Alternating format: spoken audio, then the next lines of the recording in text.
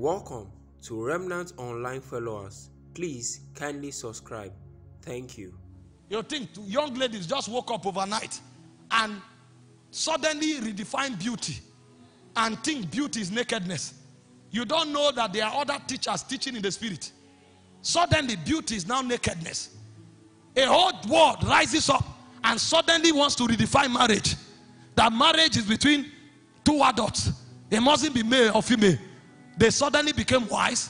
They are princes. When this thing began to grow in me, I didn't know what it was. There was a time that life began to subdue me. Life began to subdue me. I was struggling with lust. Our world is wicked. You turn to your phone, you see naked people. You turn to movies, you see naked people. You say, okay, you are no longer watching. You go to the market, you see naked people. What do we do? Should we go and hide in the bedroom? I will take 3 days and fast.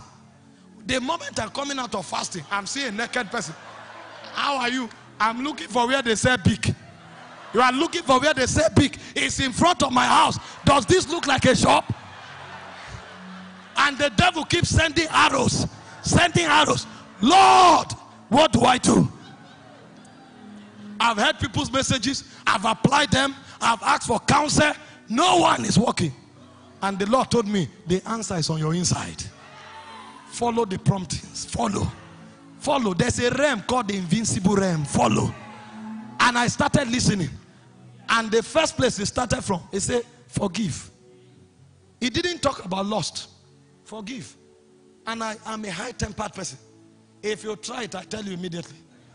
It said, no, don't respond. Forgive. Somebody will offend me. I will come and sit down and justify why the person should be the one to apologize. He just said, forgive. I will go with burden and say, you know that thing that happened. You were wrong, but it's okay. Say, that's not what I told you to do. I say, forgive. I'll say, okay, when the next one happens, and I will ignore. I kept struggling. Until a point came, as I began to yield to the promptings. You will come as if you are done. You say, sorry. The person will now look at you. I thought you say, we will fight. I was ready for you. You will die. You will die. And God will not come and pacify you. He will not keep quiet. When you die, a measure of flesh will now die. Now, all of those strands of flesh are what demons coordinate together to build lust. But a superior teacher in wisdom is now training you. When he finished with that, he took me to another point. He said, give. People will come to use me. He will say, give them. Sometimes I will give and I will have nothing. He said, give. I said, Lord, are you trying to bless me?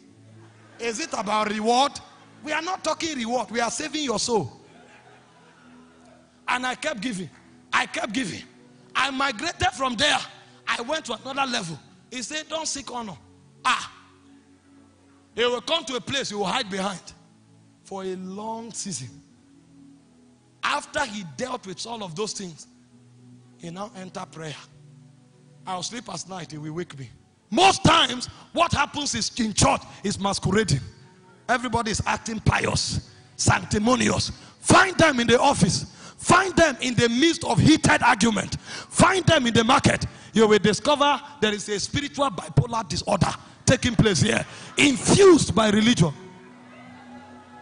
But a man who is yielding to life, it becomes natural. Even in the heart, the heat of argument and controversy, he's the way he is. He's stable. There's gravity. That one has become a son. That's the type God can vet and say, this is my beloved son. He is like me in all conditions. But you don't read that, you become that. And the way you become it is through the prompting. Some people think to deal with lust is to start with prayer. That prayer can ride on your lust. Because now that you know you have stamina in the place of prayer, you will now wait. When they are talking prayer, you stand up, you say, these people, they are not ready. Wait, let me drill them. Pride will now anchor on that prayer. Everybody's praying. You are just doing like this. That means they are learning. They are learning. When I carry the mic today, then you now carry the mic. Ikobo, Avelo, Jazolo. In the first 5 minutes, you want everybody to know the difference in atmosphere. You just want them to see first. Let them know the difference. Zebobula, Jababodo. When you now finish stratifying the atmosphere, you now pocket your hand and say, you see, this is what we have been trying to tell you. You will die in secret sin. Because that flesh, the devil will use that flesh in another corridor to kill you. It was after God dealt with a lot of things before he started talking prayer with me. And when I started praying, I knew what help meant. You will pray for 15 minutes, it looked like 10 hours. Shabba, shabba. He now told me, put your work clock by the side. We are traveling. We are journeying. Put your work clock by the side. That was when I knew the layers of ascension. Because he wanted to carry me to the presence. It's in the presence that transfiguration takes place. But life will be the one to help you go there. Because life will mortify, light will renew, but only the presence transfigures. Because it's in the presence you were created. The substance of your making is in the presence. But it will take renewal of mind and mortification of flesh to enter the presence. And so when God was teaching me about life, the final corridor we entered was the journey to the presence. And we began. The first thing was to kill distractions. It took many months. That was when I knew prayer doesn't end when you say in the name of Jesus. As you finish saying in the name of Jesus, it will tell you to off delete your Facebook. Because it's fighting distraction. Those are weights pulling you down. As you are trying to ascend, they are like bags of stone drawing you down. Anxiety, fear, reproach, anger, bitterness, they are weights in the spirit. That's why I said to put aside every weight that doth easily beset you. It's in the corridor of spirit life that you will understand it. And I will struggle, pray for 2 hours, I'm still with bitterness. He will say, you can't travel. You are heavy. There is a wind waiting for you. And the eagle, it mounts on the wings. You can't find your wings if you are heavy. Alight yourself of burdens. And you will pray for hours, pray for days, pray for weeks until you are rid of burdens. When those weights begin to fall, then you know that ascension is about to begin. All of that is a technology of life. That's why I tell people, life, prayer is not judged by time. No, prayer is judged by ascension. How far are you going? Because you and I can pray in this room. One person will go to Zion, another person will remain here. It depends on how light they are in the spirit. Because when the eagle wants to ascend, he looks for the wind. He mounts it. He mounts it. But if you are heavy, you can't catch the wind. And so what prayer will do first is to rid you of weights. You will be there praying in tongues. The weight is there. You will keep eating different boiling points. A point will come, anger will go. The bitterness will go. The malice will go. As they are going, you will now discover you will enter the second level. The second level is the realm of stamina. Stamina, not because you are there for long, but because you are focused.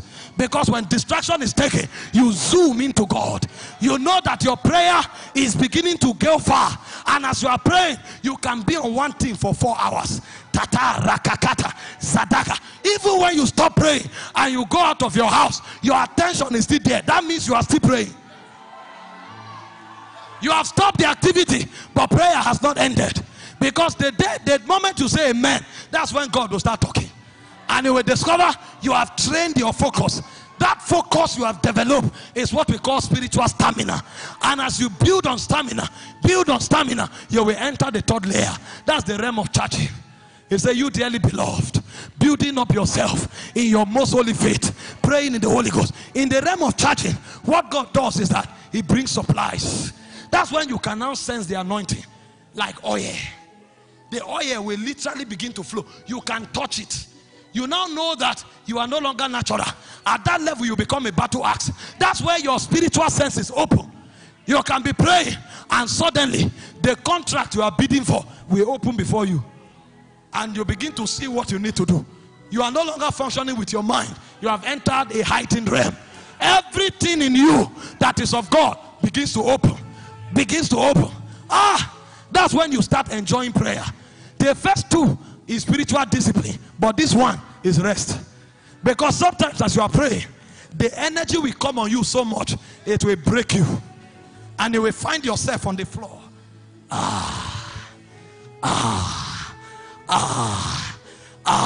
You can do that for 4 hours. It's no longer you praying. There is a spirit praying from within you. You have entered another realm. Sometimes as you are doing that prayer, the whirlwind will carry you, and you will find yourself from your altar. Barak. Something is happening that you can't contain. Your courtesy goes away. Your composure goes away. Your coordination goes away. A lion is about to come out of your inside. Sometimes as you are praying, you will discover the heat will be too much. You will melt. In the place of prayer, you will melt. You will find your body squeezing. Squeezing. You don't know what is happening. God is rebuilding you. He's rebuilding you. All of that is life at work. Life will take you from distraction, take you into focus, and then will take you into realm of fire, where you are charged. And when a man becomes charged, all he's waiting for is God. Nothing moves him anymore. And then when you hit that realm, then the realm of the voice will open. That's when you will hear, "Come up, Peter. Come up, Peter." The proof that a man is beginning to yield to the promptings of life is not religion, it's sonship. When a man begins to yield to the dictates of life, when you look at him, the law, the protocol of sonship begins to grow on his inside. And there are two things that define sonship. The first thing that defines sonship is imaging. Imaging. Every time you see a son, he reflects the father. So when you see a man who is praying, don't be moved. Check the character. We are in a generation where people brag with prayer and do all kinds of things in the name of prayer. The highest arrogance you see in church today is when people are praying. Talking things that are not consistent with the nature and the character of God's Spirit. When you look at them, you know this one is religion. It is just flesh boasting itself. It's flesh. This is flesh at work. But when a man begins to yield to life, because life will stir you to pray, life will stir you to study. All of those are the things life does. But the sign that it is life at work is that sonship will begin to emerge. And sonship is imaging. It says in Genesis 1:26, "Let us make man in our own image, after our likeness." In Hebrews chapter 1 from verse 1 to 3, when he spoke about him as the son, he called him the brightness of his glory. It's called imaging. Sonship. If you see my son, he's a small version of me. In fact, some of the characters I exhibit, at 6 months, the mom will look at him and say, "This is you." And I can't deny it. It's imaging. The guy is a hard man. You can't stop him. What kind of stubbornness is this? He took it from somewhere.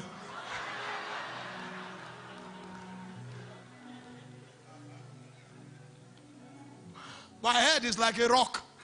I'm a stone. At 8 months, the guy is already rocky because he's imaging the father. He cannot do otherwise. And so what life does is to bring you to a point where you image God. And so when we see you, what we see now are things that are traced beyond you. We begin to hear echoes, characters, conducts, operations that are deeper than you. Even if we probe you to your last ancestor, we know that this goodness is not in them. We know that this brokenness is not in them. We know that this kindness is not in them.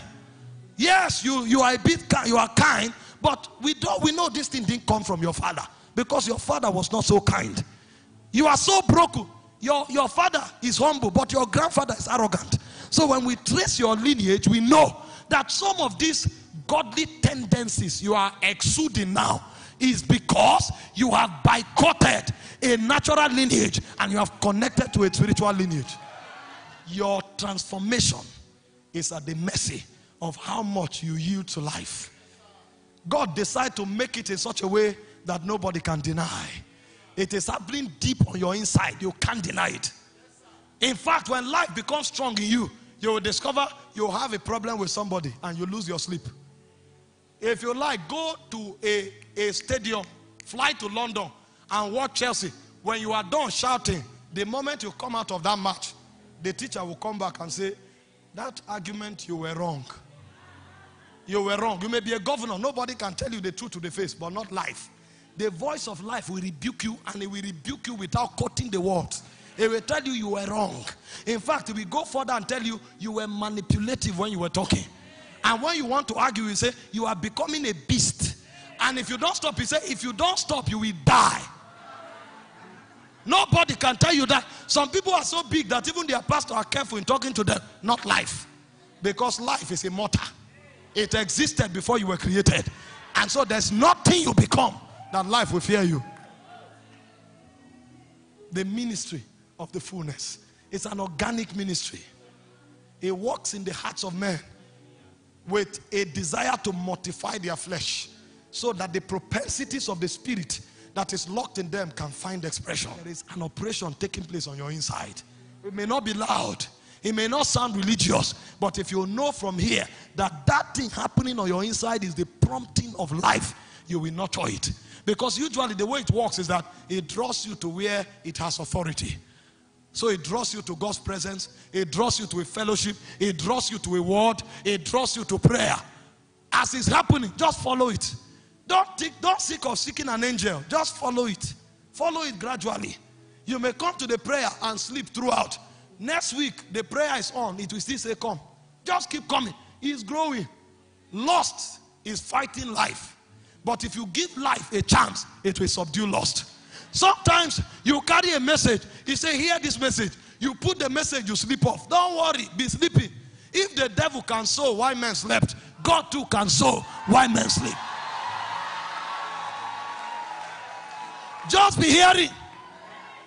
Sometimes he puts the message, the worship of a minister. You are just hearing the man, You think you are enjoying. And Dunsin is singing. And you think you are having a good time. After a while, when you go to the boss, you are no longer with the tape, but the song continues. And this time around, you are no longer singing and dancing. You are being instructed. Because the word that he spoke in that song become a teacher in your spirit man. And that teacher will come with koboko to shape you until you obey. Sometimes if you refuse, even when you go to sleep, the song will still be singing. Because that's life at work. You can't sleep away from here. There is a realm where men don't sleep. Because even while you say you are sleeping, your spirit is alive. So the teacher will continue. That's how men gradually enter the frequency of life. And when they enter, sonship is born. In every dispensation, the gates of Hades open and princes come to the earth. That's why we need carriers of the fullness. Those who can look at the princes and say, go back. And the prince will have no choice. Those who can say, Lord, restore. And it must happen. Because when they speak, heaven back them up. It's called the ministry of the fullness. And that's why the ministry of the fullness begins with life, light, and then it enters the presence where men are reconfigured. So when that is done, we can bring kingdom. Thank you for watching. Please kindly like, comment, subscribe, and turn on your notification bell so you always get notified whenever we post a new video. And don't forget to share. Thank you.